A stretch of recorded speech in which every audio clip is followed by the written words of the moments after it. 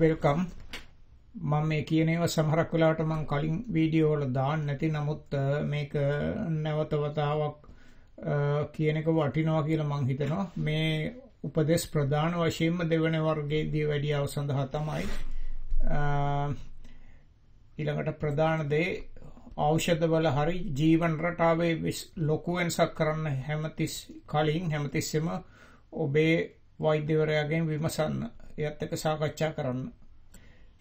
මේ වීඩියෝ එකේ බොහෝ කරුණු උපුටා ගත්ත මෙන්න මේ ඩොක්ටර් ආමඩ් අර්ගන් කියන එන්ඩොක්‍රිනොලොජිස්ට්ගෙන් මෙයාගේ YouTube එකේ තියෙන වීඩියෝ මේ ගොඩක් මේ sugar MD කියන එක යටතේ ඒවයි ගොඩක් ඒවයි වැදගත් දේවල් තියෙනවා. නමුත් ඉතින් ඒකට අමතරේ පොඩ්ඩක් මෙයාගේ මේ සමහර පොත් තරව මේවා බෙහෙත් තරව මේවා විකුණන එකකුත් තියෙනවා. ඒක නැති ඒක වුණාට නමුත් ගොඩක් වටිනා අවවාද තියෙනවා. පළවෙනි එක තමයි මේ निराहारව ඉන්න පටන් ගන්නවා නම් ඒ කියන්නේ low carb diet එකක් හරි එහෙම නැත්නම් निराहारව ඉඳීම හරි low carb diet එකක් හරි පටන් ගන්නවා නම් සමහරක් වෙලාවට ආරම්භ කරන විට ආරම්භක රුධිර ග්ලූකෝස් වැඩිවීමක් දකින්න පුළුවන් කියලා කියනවා. මේක මේ Google එකේ translate කරේ සමහර ඒවා ඉතින් හරියටම හරි නැහැ අපි කතා කරන භාෂාවට. නමුත් එහෙම තියුණට පැය 8කට පස්සේ ඒක සාමාන්‍ය ග්ලූකෝස් සත්වයකට පත් වෙනවා කියලා මෙයා කියන්නේ. මොකද එහෙම වෙන්නේ මේ ශරීරයේ ගබඩා කර තියෙන ග්ලූකෝස් පැය 8ක් විතර යනකොට සම්පූර්ණයෙන් ඉවර වෙනවා. ඉතින් ඊට පස්සේ මේක ශරීරේ පටන් ගන්නවා මේ ගබඩා කරලා තියෙන මේදේ පාවිච්චි කරන්න. මේදේ පරිවර්තනය වෙනවා කීටෝන බවට. ඊට පස්සේ ශරීරය විසින් මේ ග්ලූකෝස් ඉතුරු කරනවා මොළය සඳහා. ඉතින් මේ තත්ත්වය තුළ සමහරත් ඖෂධත් එක්ක මේකේ ගැටලු ඇති වෙන්න පුළුවන්. ඉතින් අනිත් එක තමයි මීට කලින් निराहारව ඉඳීමක් කරලා නැත්නම් එහෙම නැත්නම් low carb වගේ එකක් කරලා නැත්නම් එක සැරේට මේක පටන් ගන්න එපා. පැය 12ක් සිටීම හෝ 16ක් සිටීම හෝ 18ක් සිටීම. ඒක ටික පැය ගන්න ඕනනම් වැඩි මොන දවසකට පැයක් වැඩි කරලා ඒ වගේ ටික වැඩි කරගන්න.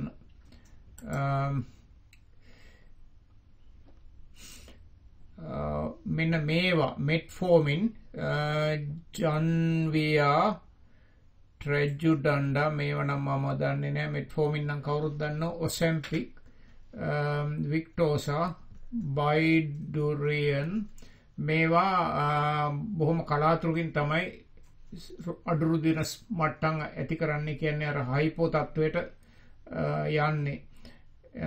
ඉතින් නමුත් ඒක මේක් ෂුවර් කරගන්න සහතික කරගන්න නිතර රුධිරයේ සීනි පරීක්ෂා කරන්න.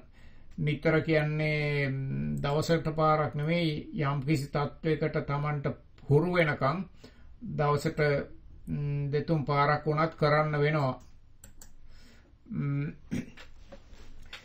ඊළඟට මෙන්න මේවා තමයි dangerously low blood sugar හුඟක්ම භයානක රුධිර සීනි මට්ටම් ඇති කරන්න පුළුවන් සමහර ඒවා. පළවෙනි එක තමයි ඉන්සුලින් ගන්නවා නම් ඒකෙන් මොකද ඉන්සුලින් ඇඟට විද්දට පස්සේ ඇඟින් ඒක අයින් කරන්න ක්‍රමයක් නැහැනේ. ඒ වගේම තමයි මේක glipizide, glimepiride, glyburide and මේවා සේරම මෙතන ඉඳලා මෙතෙන්ට මේවා සේරම sulfonylureas මම කලිනුත් කියලා ඇත්තේ sulfonylureas ඒවයින් අග්න්‍යාශයට බල කරනවා තව ග්ලූකෝස් හදන්න කියලා. නමුත් ඒ හදන්නේ කිසිම සීමාවක් නැතුව. නමුත් ඉතින් නිරෝගී පුද්ගලයෙක්ගේ ග්ලූකෝස් හදන්නේ අවශ්‍ය ප්‍රමාණයට විතරයි. ඉතින් ඒක නිසා මේවා ගන්නවා නම් පරිස්සම් වෙන්න. අනිත් එක තමයි සමහර අනිත් ඩ්‍රග්ස් වලිනුත් අර මේවයි ක්‍රියාකාරීත්වය තව ටිකක් වැඩි කරන්න පුළුවන්. එකක් තමයි මෙන්න මේ බීටා බ්ලොකර්ස් මේවා හුඟක් ඒවා මේ ඇටිනලෝල් අරව මේවා හෘදේ වස්තුවේ ප්‍රශ්න වලට බොන බෙහෙත්. ඊළඟට metformin ඒකත් sulfonylureas එක්ක ගත්තොත් ගොඩක් වැඩි වෙන්න පුළුවන්. ඉතින් ඒ කියන්නේ මම නම් ඒක අදහස් කරන්නේ metformin නිසා වෙනවා කියලා. නමුත් මේ sulfonylureas නිසා වෙන ප්‍රශ්නයක් තමයි ඒක.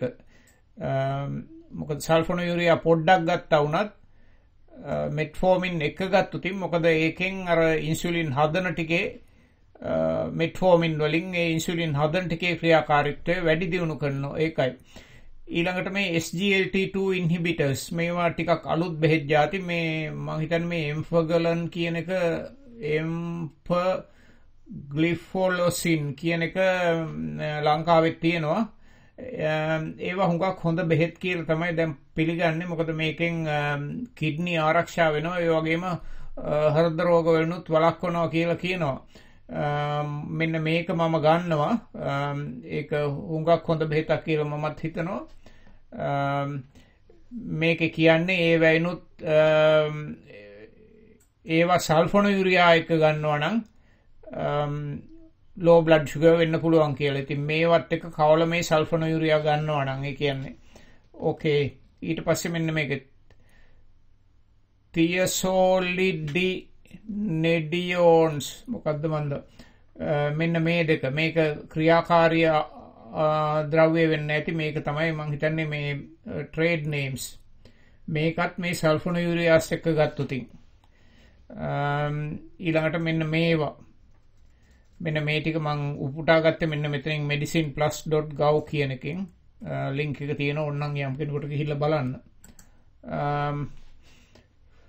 ඊළඟට මෙන්න මේවා මේ අරකේ සමහර ඒවා තියුනේ නැහැ. ඒක නිසා මම මේ මෙන්න මෙතනින් අරගත්තා. මේකත් ආණ්ඩුවේ වෙබ්සයිට් එකක්. ආණ්ඩුවේ කියන්නේ එංගලන්තයේ ආණ්ඩුවේ. එංගලන්තේ නෙමෙයි ඇමරිකාවේ ආණ්ඩුවේ. මේකත් ඇමරිකාවේ ආණ්ඩුවේ වෙබ්සයිට් එකක්. අපිට ඉතින් එංගලන්තෙන් ඇමරිකාවයි දෙකම එකයිනේ. මෙන්න මේවා මේක මං හිතන්නේ හුඟක් පරණම එකක්. මේ generation 1 කියන්නේ මේවා generation 2. මේවයිත් low blood sugar එන්න පුළුවන්. මේවයිත් ඒක නිසා ඒක ගැන පරිස්සම් වෙන්න. මේ වගේ පාවිච්චි කරනවා නම් එක සැරේට පටන් ගන්න එපා. low carb diet හරි එහෙම නැත්නම් intermittent fasting හරි දොස්තරගේ අවවාදේ නැතුව. ඉතින් එහෙම කරන්න ඉස්සෙල්ලා ඉතින් low carb diet කියන එක ටිකක් සරලව බොහොම ලිහිල්ව ගත්තට කමක් නැහැ. එහෙම අරගෙන ටිකක් සීනි අඩු වුණාම ඒ results ડોක්ටර්ට පෙන්නලා ඒ කියන්නේ ඒ results කියන්නේ HbA1c එකක් කරනකම් බලන් ඉන්න ඕනේ නැහැ. නමුත් readings 20ක් 30ක් අරගෙන කෑමෙන් පස්සේ කෑමට කලින් අරව මේව අරගෙන ඒ ටික පෙන්වන්න ડોක්ටර්ට. මෙන්න දවල් කාලා ඉවර වෙලා කාලා පැය දෙකකට පස්සේ රීඩින් එක මේක. මෙන්න රැට කාලා පැය දෙකකට පස්සේ රීඩින් එක මේක. ඉතින් මගේ බ්ලඩ් හොඳට කන්ට්‍රෝල් වෙලා තියෙන්නේ. සීනි මට්ටම කන්ට්‍රෝල් වෙලා තියෙන්නේ. මට මේ බෙහෙත් ටිකක් අඩු කරලා දෙන්න කියලා කියන්න. එතකොට සාධාරණ හේතුවක් තියෙනවනේ. ඕන මිනිහෙක් මොන හරි දෙයක් කරන්නේ සාධාරණ හේතුවක් උඩ ඔප්පු කරනවනම්. ඕකේ. ඊළඟට මෙන්න මේ වයිනුත් low blood sugar එන්න පුළුවන්. එකක් තමයි drinking alcohol. ඒ කියන්නේ මේ මත් වෙන જાති බොන එක. අනිත් එක ඉතින් වෙනදාට වඩා ව්‍යායාම කරනවා නම් හරි ඇවිදිනවා නම් හරි වෙන මොකක් හරි වැඩක යෙදෙනවා නම් ඒකත් වෙන්න පුළුවන්. අනිත් එක අමතක වෙලා හරි ඕනකමින් හරි මේ බෙහෙත් වැඩිපුර ගත්තොත් බෙහෙත් කියන්නේ දියවැඩියාවට ගන්න බෙහෙත්. අනිත් එක තමයි අපේ schedule meal එකක් මිස් වෙන එක. ඉතින් දැන් අපි මේ intermittent fasting කියලා කරන්න හදන්නේ meals මිස් කරන එක තමයි. ඉතින් ඒක කරන්න ඕන. නමුත් ඒක කරන්න ඕන පරීක්ෂාවක් යටතේ. පරීක්ෂාවක් කියන්නේ සීනි මට්ටම මනින ගමන්. සාමාන්‍ය මගේ තමන්ගේ ආහාරය මිස් කරා නම් ඒ වෙලාවට පැය දෙකකට පස්සේ පොඩ්ඩක් බලන්න. තමන්ට නිකන් ඒ සිම්ප්ටම්ස් එනවා වගේ දැනෙනවා නම් ඒ රෝග ලක්ෂණ මම කලින් එකත් කියලා ඇති. හයිපෝ ආවම එන රෝග ලක්ෂණ, ශරීරයේ සීනි මට්ටම අඩු වුණාම එන රෝග ලක්ෂණ ඒවා එනවා නම් වේවුලනවා නම් ඒ වගේ වෙනවා නම් සීනි මට්ටම බලන්න. ඕකේ. මේ GLP-1 drugs මෙන්න මේ ටික ඒ වෙයින් මේක වෙන්නේ හයිපෝ වෙන්නේ නැහැලු මෙයා කියනවා. නමුත් ඒව ටිකක් වියදම් වැඩි. ඉතින් ඒක නිසා තමයි අර සල්ෆොනොයුරියා ඉතින් ඉස්සරම කාලේ ආපු ඩ්‍රග් ගන්න ඒවා ඉතින් ලාභයි. ඒක නිසා තමයි ඒවට ඉතින් මිනිස්සු පුරුදු වෙලා තින්නේ. ඉන්නකෝ බලන්න. ඕකේ. යමුකෝ අපේ දීමද. මෙන්න මේක මෙයා කියනවා මේවා එයා රෙකමන්ඩ් කරන්නේ නැහැලු ෆාස්ටිං කරනවා නම්.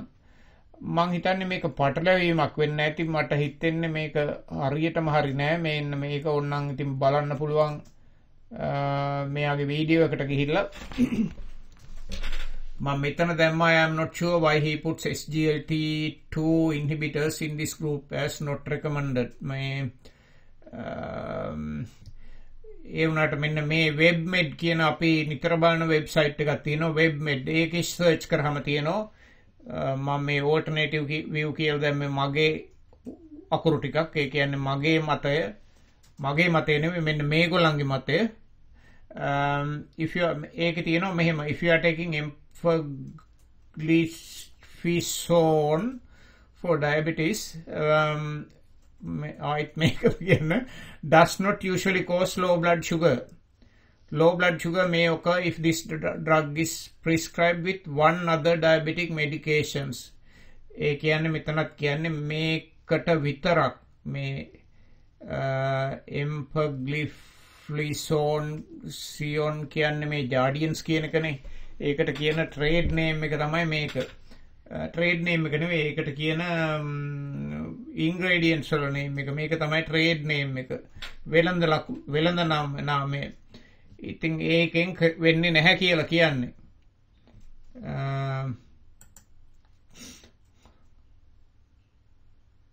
මෙන්න මේ දෙකටත් සමහරක් වෙලාවට low blood sugar එන්න පුළුවන්ලු. ඒක නිසා මේවා ගන්නවා නම් ටිකක් ප්‍රවේශම් වෙන්න.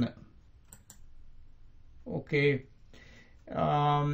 අනිත් එක තමයි මෙයා කියන මේ මුල දවස්වල නිතර blood sugar බලන්න. දවසට පාරක් නෙවෙයි කිහිප වතාවක් දවසට සමහර විට බලන්න වෙනවා. ඉතින් මේ වැඩේට ටිකක් blood sugar බලන කූරු වේදම් කරන්න වෙනවා තමයි. ඉතින් නමුත් ඉතින් ජීවිතේ මොකුත් නැහැ. සල්ලි නැතුව කරගන්න පුළුවන් දේවල් හැම එකටම වේදම් යනවා තමයි. ඕකේ.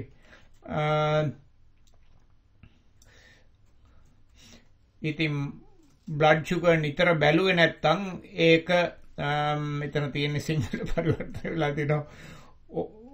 නිතරම රුධිර සීනි පරීක්ෂා නොකළේ නම් ඒ ඔබට අනපේක්ෂක ලෙස පහර දී හැකියි. පහර දෙනවා කියන්නේ ගහනවා කියන එක නෙවෙයි. ඕක තමයි Google Translation එකේ වරද. ඒ කියන්නේ තමන් බලාපොරොත්තු නොවු ප්‍රතිඵල එකෙන් එන්න පුළුවන් කියන එක. ඒක නිසා ඒක පටන් ගන්නකොට විශේෂයෙන්ම නිතර බලන්න. දැන් තමන්ගේ blood sugar 120 තිබිලා ආයෙත් බලනකොට 100 වෙලා ඊළඟට ආයෙත් 80 වෙනවා නම් නිකම්ම බලාගෙන ඉන්න එපා. 80 වෙනවා නම් ඒ කියන්නේ ඉතින් තව පොඩ්ඩයිනේ හයිපෝ කියලා ඩිෆයින් කරන මට්ටමට එන්න තියෙන්නේ. ඒක නිසා මොනවා හරි කාබෝහයිඩ්‍රේට් තියෙන ඒවා ටිකක් කන්න. ඉතින් මේ අවස්ථාවේදී ඉතින් ඕනනම් මොනවා හරි පාන් පෙත්තක් පළතුරු වගේ එකක් ගත්තට කමන්නේ මට හිතෙන්නේ. නමුත් ඉතින් 70ට වඩා පල්ලෙහාට බහලා තියෙනවා නම් ඉතින් සීනි හරි එහෙම නැත්නම් ස්වීටන් ඩ්‍රින්ක් ලේසිම එක ඉතින් වතුර එකක් බොන එක සීනි ටිකක් දාලා එහෙම නැත්නම් තේ එකක් බොන එක. තේ හද ඉන්න මහන්සි වෙන්න එපා. වතුර එකකට සීනි හැන්දක් දාලා බලන්න. දාලා බීලා බලන්න. ඊට පස්සේ ආයෙත් විනාඩි 10කින් 15කින් ආයෙසරයක් බලන්න. Tamanට එතකොටත් Tamanට වේවුලන ගතිය අර හිමේ දැනෙනවා නම් ආයෙත් බලුවේ නැති වුණත් කමන්නේ. තව සීනි හැන්දක් ගන්න. ඉතින් සුගර් මට්ටම චුට්ටක් වැඩි වුණාට කමක් නැහැ. හුඟක්ම අඩු වෙනවට වඩා. ඕකේ. ඉතින් අනිත් එක තමයි if you are taking insulin or other hypocausing medication මේ insulin හරි අපි අර කලින් සඳහන් කරපු බෙහෙත් sulfonylurea type එකේ බෙහෙත් සහ අනිත් hypocausing medication මේ recommend කරන්නේ නැහැ මේ low carb හරි intermittent fasting හරි පටන් ගන්න. එහෙම පටන් ගන්නවා නම් දොස්තරත් එක්ක කතා කරලා ඉතින් කල්පනා කරලා බලන්න දොස්තර මේවා හරියටම ඔය intermittent fasting අරෝමය කියන ඒවා එයා දන්නවද කියලා කියන්න දන්නේ නැහැ. මම නම් මගේ endocrinologist එක කතා කරාම එයා මොකුත් කිව්වේ නැහැ කියන්නේ ඉතින් එයා approve කරා කියන එක. ඒක නිසා ඉතින් ඒක ප්‍රශ්නයක් නැහැ. ඉතින් එහෙම නැත්නම් ඉතින් එයා ඒකට සම්පූර්ණ විරුද්ධ නම් කියනවනේ නෑ එපා කියලා. ඕකේ. අනිත් එක තමයි තමන්ගේ blood sugar පාලනය වෙලා නැත්තම් ගොඩක් ඉන්සුලින් දීලත් මොකක් හරි වෙන දෙයක් වැරද්දක් තියෙනවා. there is something wrong in your approach. මම මේ ටයිම් එකක් දැම්මා මෙයාගේ වීඩියෝ එකේ බලන්න. මේ ඒ කියන්නේ වෙන මොකක් හරි ප්‍රශ්නයක් තියෙනවා. ඒක නිසා ඒ ප්‍රශ්න ඉස්සෙල්ලා විසඳගෙන ඉන්න. ඉතින් සීනි මට්ටම පාලනය වෙලා නැත්තම් ඒක ලොකු ප්‍රශ්නයක්. ඒක නිසා ඒක පාලනය කරගෙන ඉන්න ඉස්සර වෙලා. මොකද්ද කියලා බලලා. ඕකේ. අනිත් එක තමයි හැම එකේම බලපෑම, ඖෂධයේ බලපෑම, ව්‍යායාමයේ බලපෑම, එහෙම නැත්තම් තමන් කන දේ බලපෑම ඒවා එක එක අයට වෙනස් විදිහට බලපාන්නේ. මම කිව්වට මට මේ මොනවාද බත් හැලියක් කෑවට සීනි වැඩි වෙන්නේ නැහැ කියලා ඒක මටත් දිය වැඩියාව තියෙනවා. මට බත් හැලියක් කෑවත් සීනි වැඩි වෙන්නේ නැහැ කියලා ඒක මටත් එහෙනම් හරි ඇති කියලා හිතන්න එපා. එක එක අයට බලපාන විදිහ වෙනස්. ඕකේ. ඉතින් මේක බැලුවට බොහොම ස්තුතියි. මගේ නාලිකාවට දායක වෙන්න අර like button එක click කරන්න. Thank you very much.